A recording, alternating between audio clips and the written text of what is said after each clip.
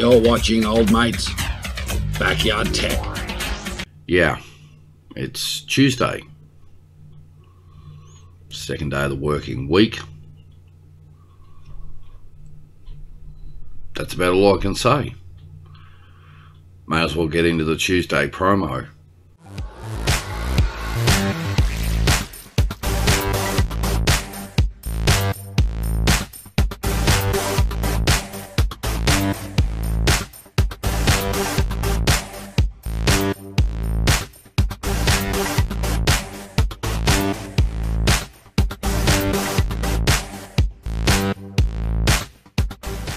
Morning all.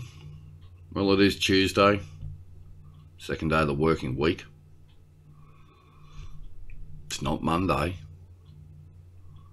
It's about all I can really think of. It's just gone 10 past 7 in the morning here, and before we get into the rest of the Tuesday promo, oh God, I thought I'd lost it. Coffee time.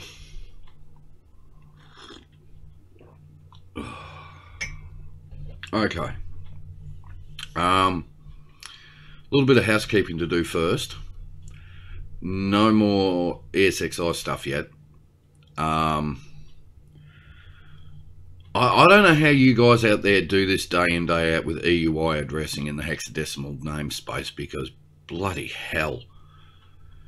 I'm going down the route of creating a proper, fully fledged custom EUI address. Geez, that's difficult when you can't get your head around hex. The proper way of doing this is to run EUI, right? Enterprise Unique Identifier, because let's face it, if you're running this sort of thing and you're going to use IQN, you may as well go back to school and learn how to turn on a calculator.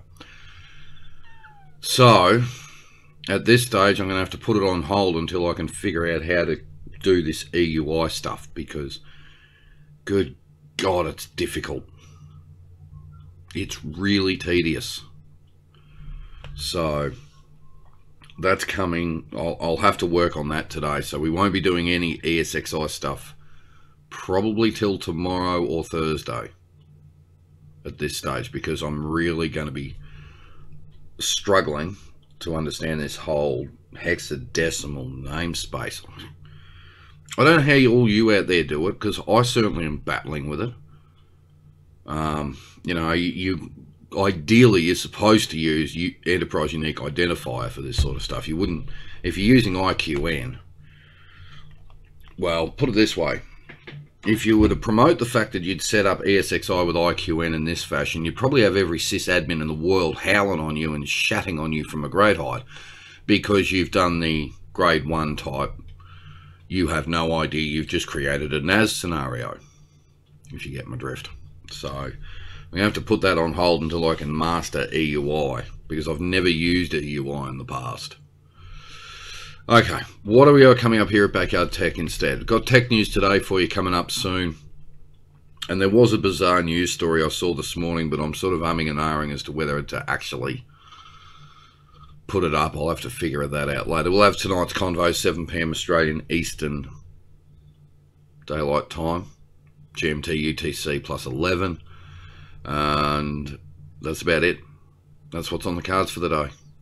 I can't think of, yeah, that's about it.